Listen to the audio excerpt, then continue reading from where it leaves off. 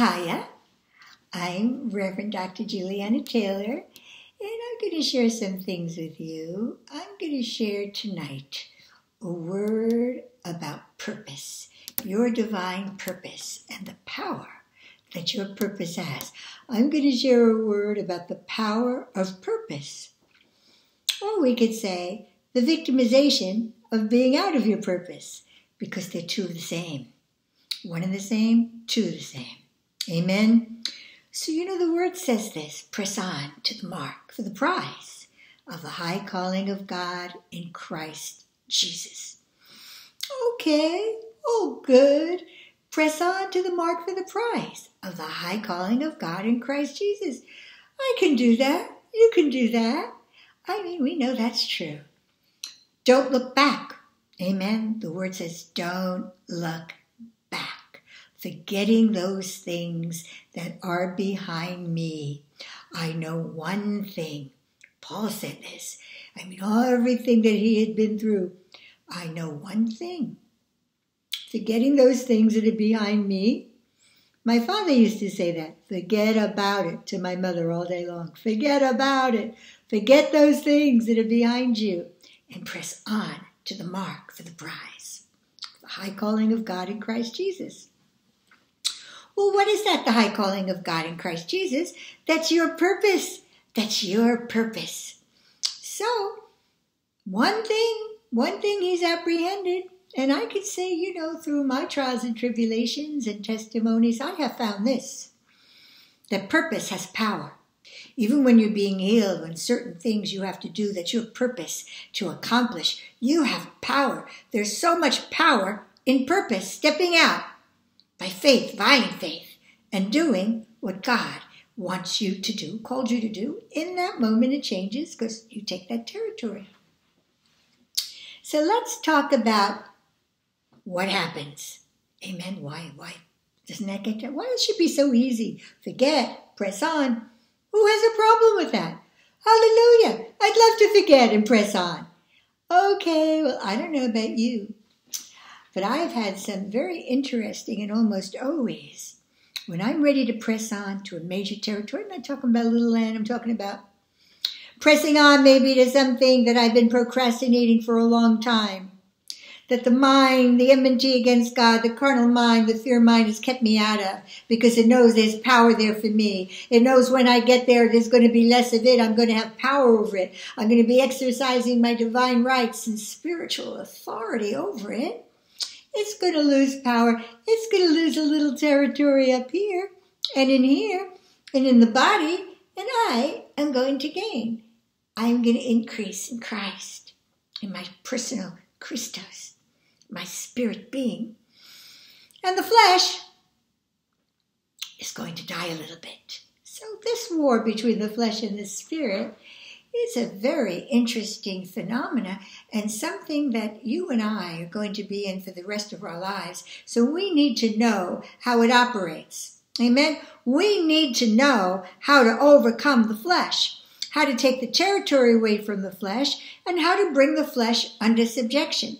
Well, that's a war. The Bible calls that the war between the flesh and the spirit, bringing the flesh under subjection. So hello, it's a war. A war doesn't mean this. I say I'm going to press on to the mark for the prize. Hallelujah. I'm going to get up tomorrow morning, kick a little butt. Amen.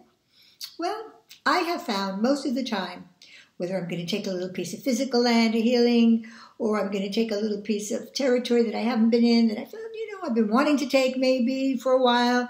The longer you have procrastinated, the bringing that part under subjection, probably the more your mind has there and the greater the attack is going to be. Amen? Okay, so now who's going to attack me, Reverend Juliana?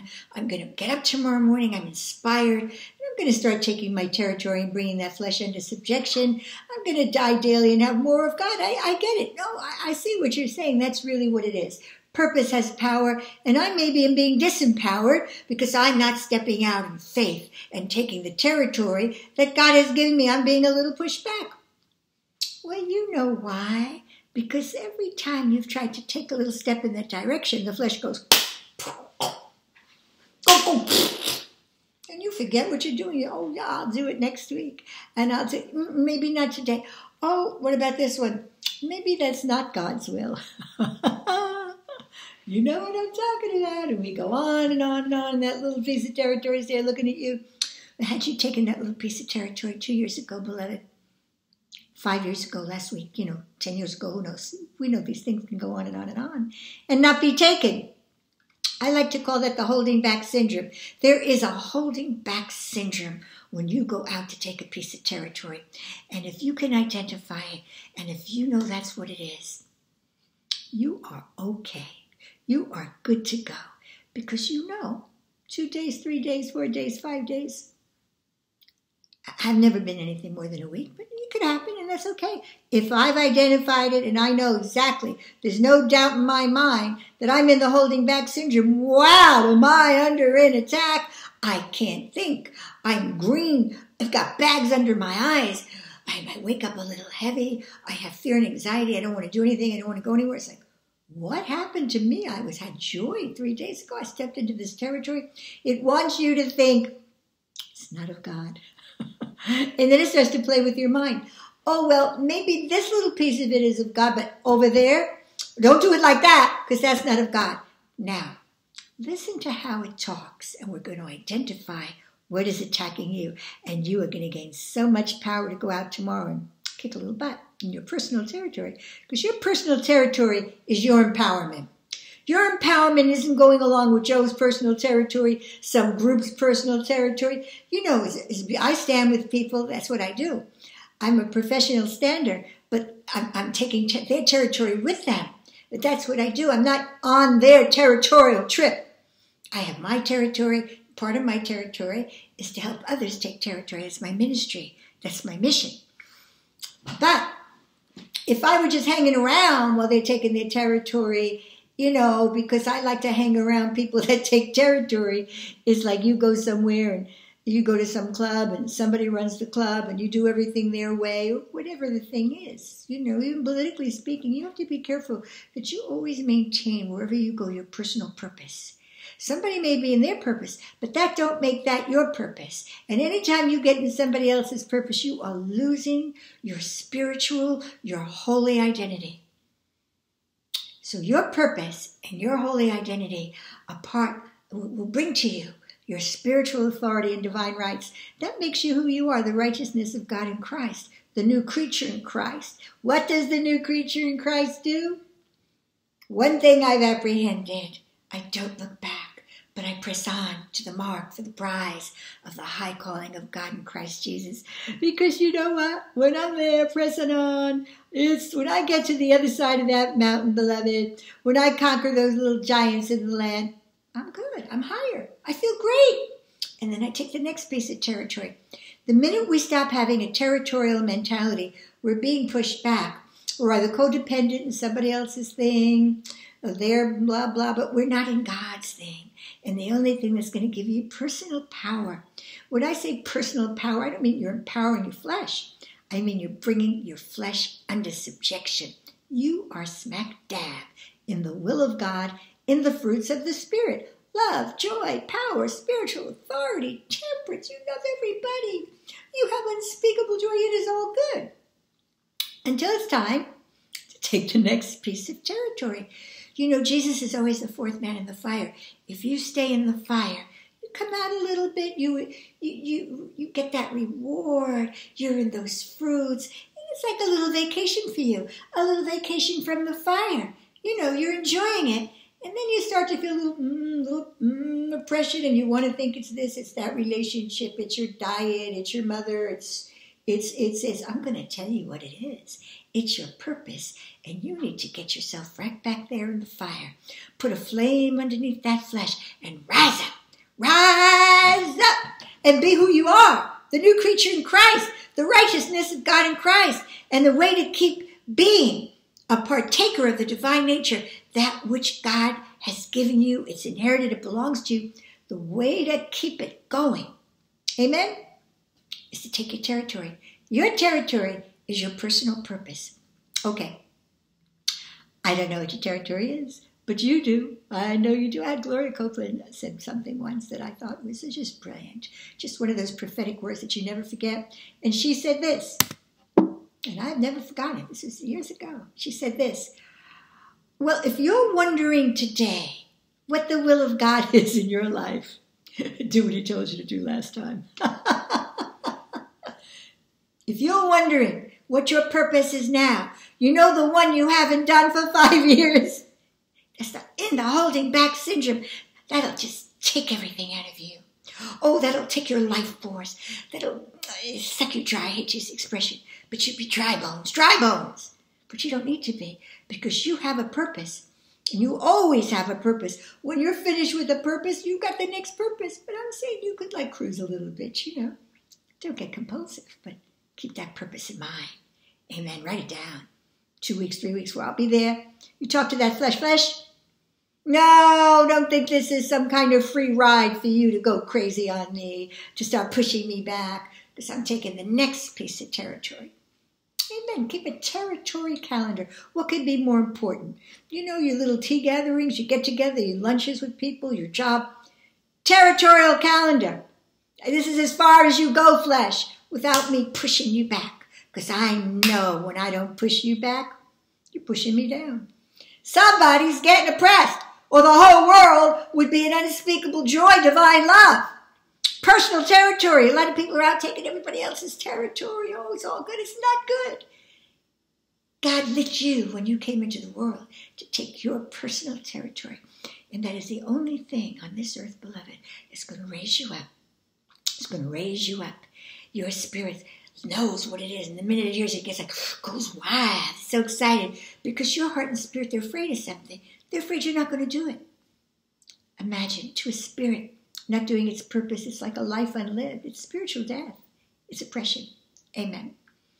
So tomorrow, you're going to be wiser than you were today in the battle. Tomorrow, you're going to get up and you're going to say, okay, I'm done. I know exactly, Reverend Juliana, what that piece of territory is. I'm going for it. I don't care if I'm in a pandemic. I don't care if it snows in Miami. I don't care what they're doing in China, because I know one thing. My way out of this mess is my own personal territory. Hallelujah. Believe me, it's true. Keep your eyes on the prize. Amen. Okay, the mark for the prize is the high calling of God in Christ Jesus. This is your high calling, your territory. This is resurrection. Hallelujah. Get up tomorrow. You make that decision. The decision gives you power. You go for it. This may not happen. Maybe you just fly. Maybe you just go right through it. Hallelujah. But very often when I go for it, I get in there, do a little boom. Oh my God, something hits me. My neck, my stomach. I had joy. And now, 2 days ago, I was the happiest woman in the world. Now could it be? And you lose it. You really do. You're not thinking clearly now. You're in the attack. You have a little idea. Could this be from the territory? Maybe it's because I stepped out in faith. Is it possible? Amen. So now what you need to know is, yes, it's possible. It's the holding back syndrome. And who's involved in the holding back syndrome? Doubt. So the way it's going to think, well, maybe this isn't God, or that little piece of it is God, or God really wants you over here, tomorrow, not today. Rest, recover from this, whatever you're in, who knows, maybe a stomach ache, you hurt your back. You hear what it's doubt. It sounds like doubt, right? The second thing, beloved, that may attack you, oppress you, is condemnation.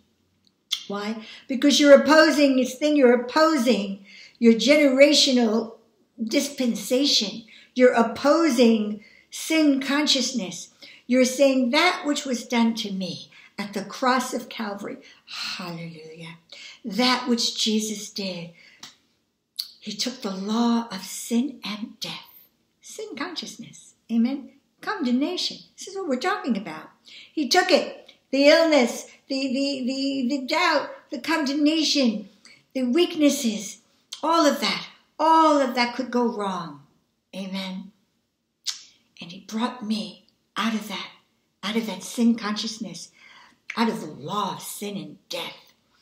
And he translated me by one blood offering at the cross to be who I am. Hallelujah! The righteousness of God in Christ.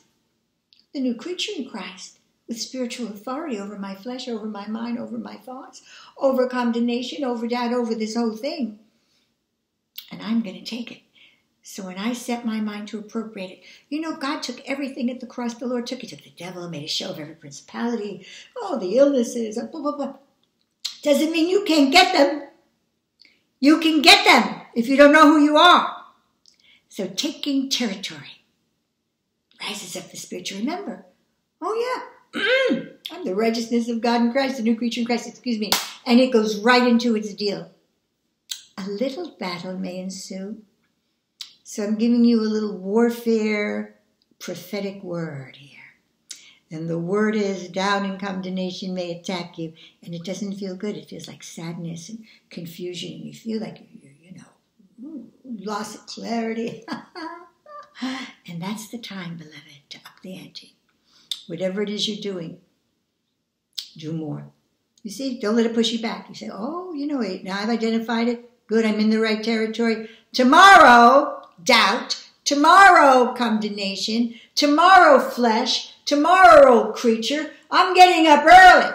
And I'm hitting this thing not once, 3-4 times tomorrow. I'm taking this territory. And I am doing it every day. I don't care what I feel like, what I look like, what I think like. I am doing this. The back hurts more. I'm going for healing of the back. Back hurts more. I don't care about any of this. And I'm doing it every day, until I'm free. And the territory belongs to me. And fear and doubt and condemnation have come under subjection. And that's what will happen. And I will have more. I will increase. In Christ, in the Spirit, and you, flesh, will decrease. I will be radically alive. And you will be backed up under me, under my feet, where you should be. Amen. Because Jesus died on the cross for me to take this. This is my vessel job description, to bring you under subjection. Hallelujah. I love you. I love you. And I'm just delighted. Please tell me the land that you're taking. You have my email here. Just give me a shout. Give me a testimony. Let me know, yeah, that's exactly what happened. And I'm so glad I knew what to do. I'm doing it every day. It only took me 2 days. I don't know what's wrong with you, Reverend Julianne. I had this thing locked up in a day and a half. Amen. If it doesn't bow to you right away, beloved, you're exactly where you're supposed to be. Don't run and get prayer. Don't call everybody you know. Don't discuss it with anybody. Step back. Identify. Flesh is rising up, pressing on to the mark of the prize. You don't like it, do you, flesh? Start talking to you. You don't like it, do you, flesh? Oh, you don't like it at all. Yeah, I'm rising up. You're going to get down. Amen. Honey, just do more. Just do more. Just keep up in the ante. God calls this violent faith. Violent faith. It's the faith of the Spirit. The faith of the redeemed Spirit in its holy identity, who knows who it is. Oh, yes, with violent faith, my love, you can do anything. My whole testimony how I was healed of lupus and environmental illness, allergic to everything on earth, was through violent faith, the faith of the Spirit, of the new creature in Christ, rising up, not talking, just rising up. Get out of my way, flesh. I'm here to take the lead. I'm excited about it. You'll get there. You'll get to look forward to the next life. Write down, make a list of all your territories. Watch Jesus be the fourth man in the fire. I love you. This is what God wanted to share. Amen. Thank you, Jesus.